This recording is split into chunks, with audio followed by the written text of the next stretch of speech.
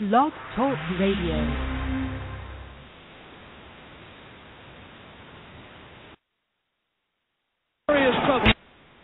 All righty, welcome back to Zutes Boxing Talk, the boxing show where we give you a sweet science straight up with no twist. And the call-in number for the show is 347-857-2761.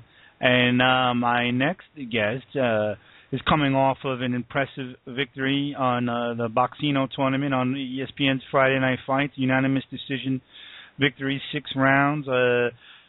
A sweep, 60-54, and all three judges' scorecards over Ricardo Pinell, and a replacement fight, so to speak, was a last-minute replacement, John Thompson IV.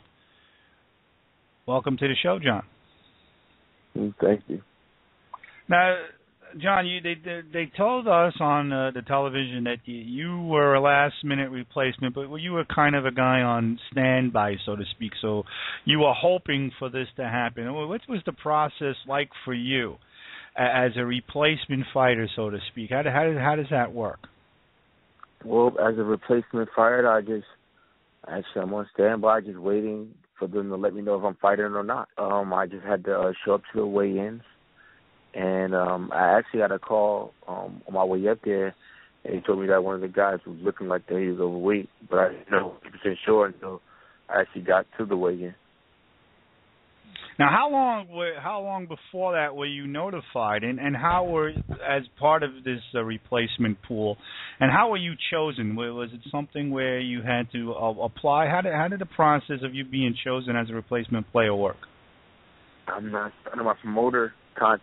As being on the Boxcino tournament show on ESPN2, and immediately, I told him I would love to be a part of it. I'm in the gym still working out. I should just be ready just as any other fight. Only thing is, I just have to, work on as to what type of opponent I might be fighting. Yeah, well, as a last-minute replacement, you really didn't have time to study your opponent at all, I don't think, Ricardo Pinell. But you were aware of the fighters that were in the pool already. Did you do any studying of the fighters prior, and what type of studying did you do? Yeah, I had to look at the different styles as to the fighters, but as you know, the variety of styles in this tournament alone. And going into each fight, you would have to study each opponent separately. Now, you certainly were a guy who was ready. At 6'1", you certainly posed a different look for Pinell. So that certainly was in your favor. You certainly came in with a lot of physical advantages, and you used them.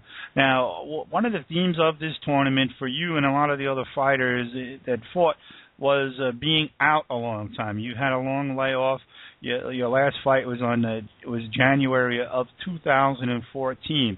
Tell us a little bit about what the life was like for you during this layoff. How were you keeping yourself busy, and if you were not part of this replacement, when were you anticipating getting back in the ring? Well, I was supposed to be getting to the ring March the 13th, I believe.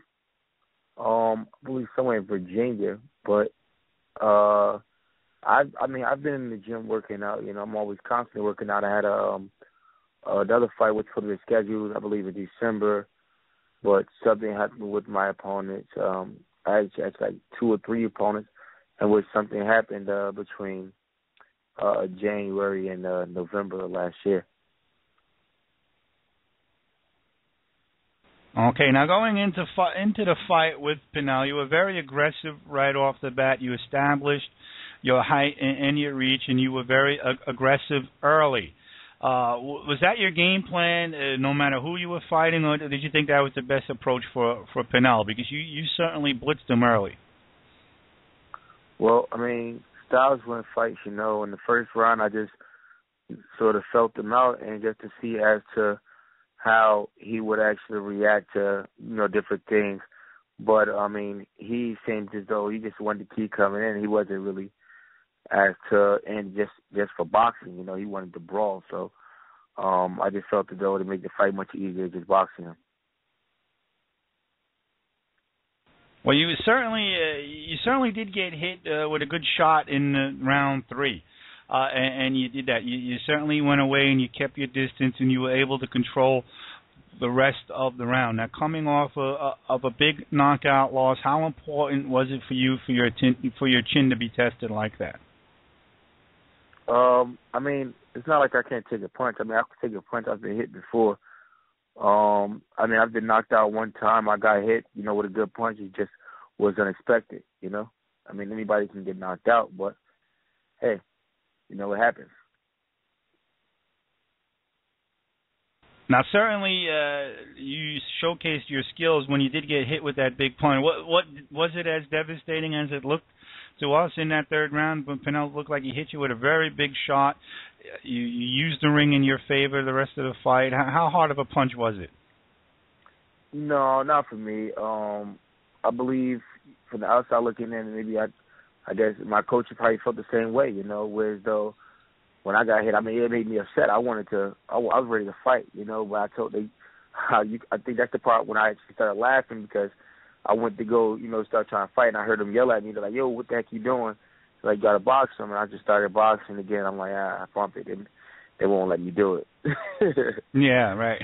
Well, I mean, either way it works for us because it was fun to watch you keep him on the outside, but it would have been fun for a little brawling. It never hurts, not the fans anyway. I mean, I know why your corner said not to do it, but it certainly would have been fun to watch. But you cruised the rest of the way. You definitely used all your advantages, and you certainly won a tough fight. I don't think there was any surprise when the scorecards were read.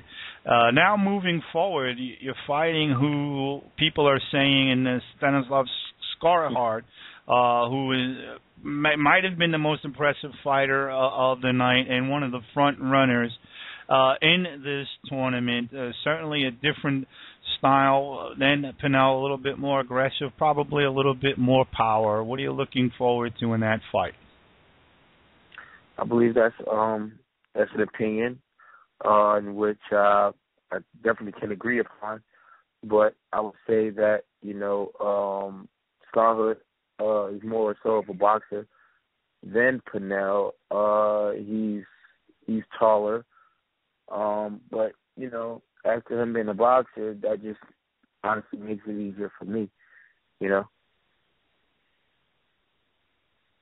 Now, one of the good things about this tournament for the fans, and I assume it's the same for the fighters, is it's quick. I mean, we've been treated to tournaments where it has not been resolved for a couple of years, going back to the Showtime stuff. This one, as a fighter, if you are going to be successful in this tournament, you have to win 3 times in 67 days. And it's a regimen I'm sure you're welcome to, but what kind of adjustments do you have to make in terms of training, having to fight so frequently in the next couple of months? I love it. Actually, I love it. I mean, as to training changing, I would say that there are 7 weeks in between each fight. So, I mean, you're not going to be out of shape. I'm not out of shape from my first fight. So I mean, you take a week off, and I have 5 more weeks to actually train, and I'm only doing an extra 2 rounds, going from 6 to 8. I don't want to wear and tear my body and just jump right back into the gym. I mean, after a while, your muscles start to break down. So taking a week off and start right back. Like where I left off. Building up a little bit. As to for the next 5 weeks, and then I have another week left, 1 more week after the next 5 weeks to actually, scale down, and then fight time. Your muscles rejuvenated a little bit that last week, so you should be right as ready on the ball to get in shape for the next fight. All right, and hello, can you hear me? Yes. Okay, good. I thought I had another mic malfunction, but not yet. The next fight is April the 3rd, which is very quick. I was looking to find out. I'm not exactly sure where the fight is. Is it going to be in Connecticut? No, it's going to be in California. Oh, okay. So well, you have to travel out to the West Coast. You're a guy, a New Jersey guy. You've had some experience fighting in a lot of different venues. I don't think you've fought out in that West, right? You haven't. Is it going to be your first time in California? Not boxing there as a pro. This is my first time fighting. I mean, I've trained out there. Last winter with Andre Ward, which was pretty cool. I worked with him for about 2 months. All right. And before we let you go, I want to get a little bit of pick your brain a little bit in terms of what you like as a boxing fan. Some of the fighters you might have watched, old-time fighters or fighters today that you are just a fan. Maybe not so much that you want to copy them, but who are some of the guys, some of your top favorite boxers? Whether it's guys who are still fighting or guys from the past. Who do you admire? I admired Lamont Pearson as an amateur. I also admired what is this guy? Eric Morales. When I was an amateur, he was a pro. Great, that guy. I mean, those two guys in particular, I felt as though executed things so precisely. It's like it motivated me. Watching. I mean, everything. From their boxing style to, I mean, as pivoting, just their movement itself just motivated me. All right, and this will never happen, at least we hope not, but let's say they outlaw boxing. It doesn't exist anymore. What would the John Thompson IV be doing for a living if there was no boxing? If there wasn't any boxing? Yes. How would you make your living? Just my art. I'm an artist. Oh, okay, good. And so tell us a little bit of where we can see some of your artwork if it's out there. You can actually see some of my artwork on Instagram at Apollo. That's APOLLO _Picasso, PICASSO. I have a lot of my artwork up there. Other than that, you can see it throughout my Facebook, which is, it'll be harder to find, but John Apollo Kid. Apollo Kid is APOLLOKIDD. That's 2 D's. Thompson, the 4th IV. All right, and if you can, this is interesting.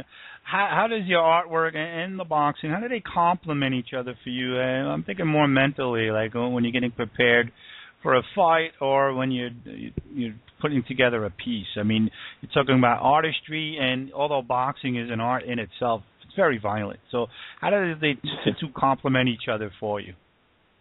I mean, honestly, they don't necessarily coincide unless you can say, I mean, my mindset for both are the same. Boxing is actually not as violent as what everybody think it is. From the outside looking in, from the inside looking out, you're not necessarily thinking just violence. You're thinking technique. You're thinking, precision. You're thinking dexterity. Because I mean, you think of structure. I mean, it's very structured. There's a way you have to go about things. Other than that, it's like it'll just be fighting. That's why it's not fighting, it's boxing. Oh yeah, definitely. There's definitely an art to boxing, but at the end of the day, you are punching people in the face, which is a little bit different than putting a painting on a canvas. Yeah, so to speak. You have to have a lot of control, though. Definitely, sure. Just like a lot of people go in there. I've seen it happen millions of times. They'd be winning the fight. They could be the back on the 12th round. They beat the guy up every round. They just go in there just all willy-nilly and boom, get hit with one lucky shot because guess what? They wasn't actually focused on what they're supposed to be doing. I mean, you just can't go in there and just think, okay, I'm fighting someone. It's a strategy. Just like with painting, you don't go into a painting just start and just take black and just throw it all the way to the picture because at the end of the day, black is too dominant. So, unless you're just trying to make something abstract, everything is gonna fall apart. Yeah, I mean, definitely hear what you're saying there.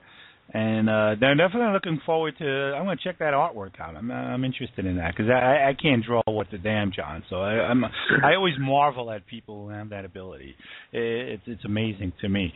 But another thing that's amazing to me is watching you guys lace up the gloves and you know, show your skills there. And we'll definitely look forward to the fight on April the 3rd against Stanislav Skarahart. I hope I'm not butchering that name too much. A guy coming in with a big knockout percentage and one of the front runners, and you'll certainly give him all you can. And we're looking forward to a very tough fight as the Boxcino tournament continues. And I'll give you some final words before we let you go.